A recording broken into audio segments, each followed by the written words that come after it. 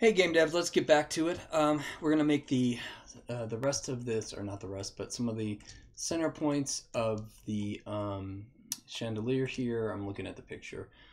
So what I'm thinking is going on is these actually come all the way down to here, which is this smaller center one, and then this center one has these spokes that kind of come out. And I think this one's weird looking, but I think it's just a spoke from the center.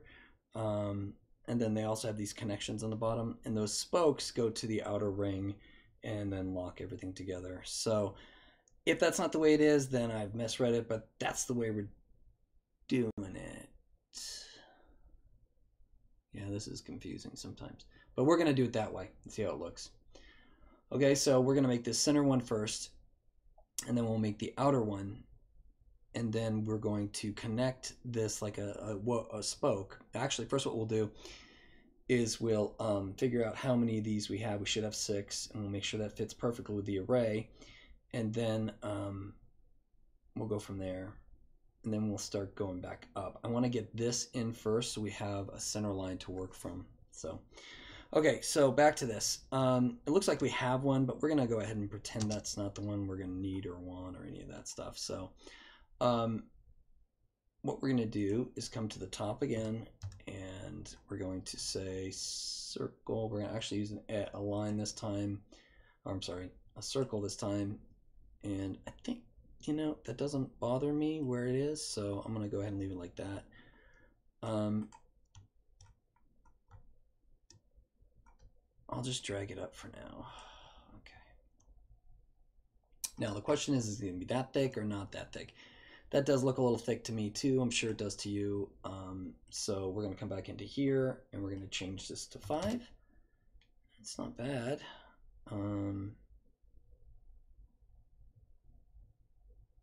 Yeah, let's do 4. Okay. So we're going to do 4. Back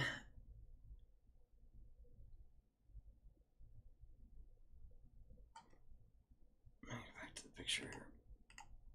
So this is the piece that this attaches to, and then it just has outer spokes. Okay, so yeah, let's do the outer stuff. Let me move this to the missed.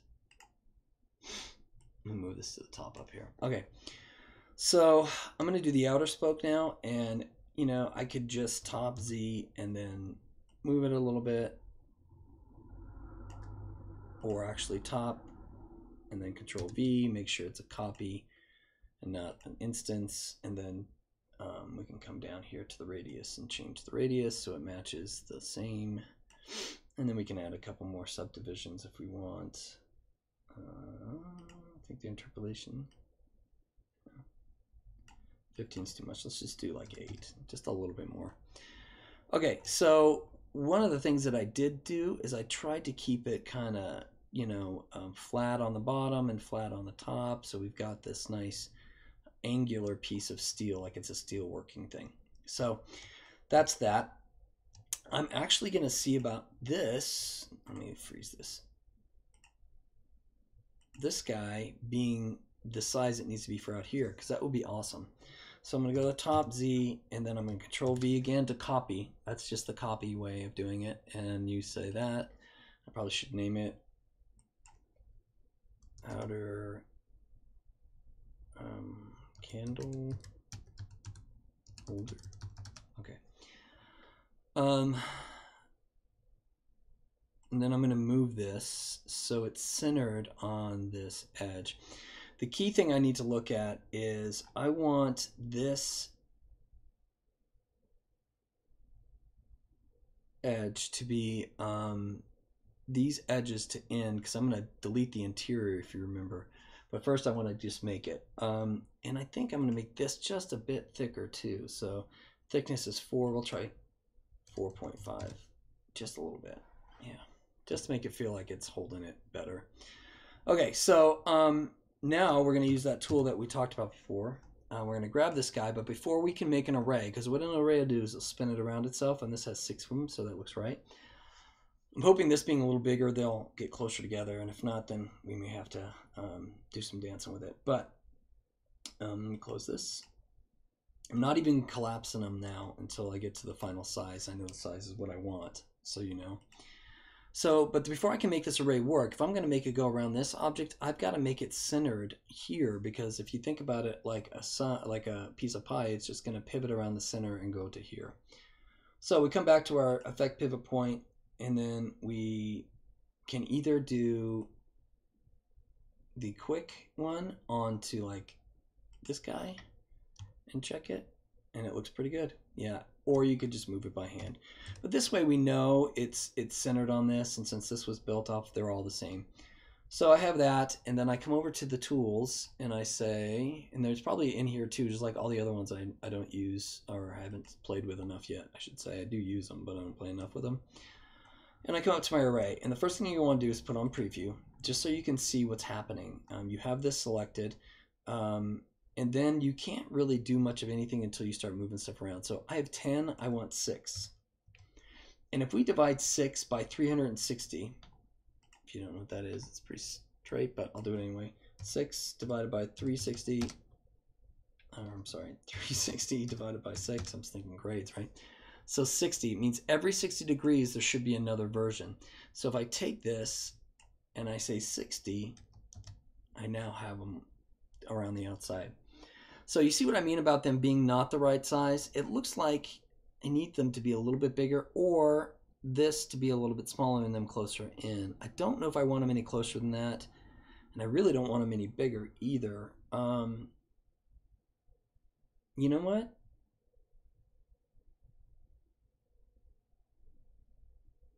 I'm thinking screw it. We'll just do the connections from here and here. So when that happens, what I'm saying is I'm going to do this edge to this edge, which means I might need to divide this a little bit more. What we're looking for is a way to connect these two pieces like they are together, you know, or even cut it in a quarter and do one and then kind of two.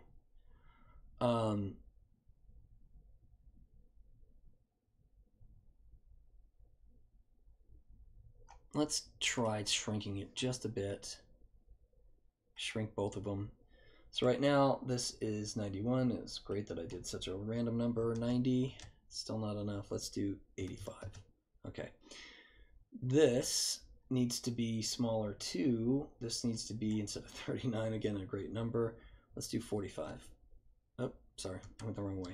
I can actually use numbers. 39 will go down to 35. And then move it closer because we need to have it, you know, kind of cutting across that part. And then we need to reset the pivot again because we don't want to pivot that way. It'll just be outside and we'll have it out further. And actually, I think that's still too...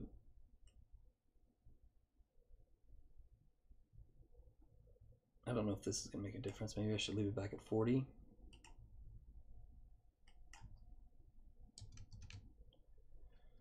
Let's try 35. I don't care if it doesn't work. We can come back. Okay, so effect pivot point, and then do the lightning bolts. Grab this. Make sure it grabbed that and not that. Yeah, we're good. Go back to array and do still 60 because it's still 30. And instead of 10, it's still 6. So instead of 10, we say preview. Yeah, because I made them both smaller. Of course, that's what's going to happen. You know, my big fear.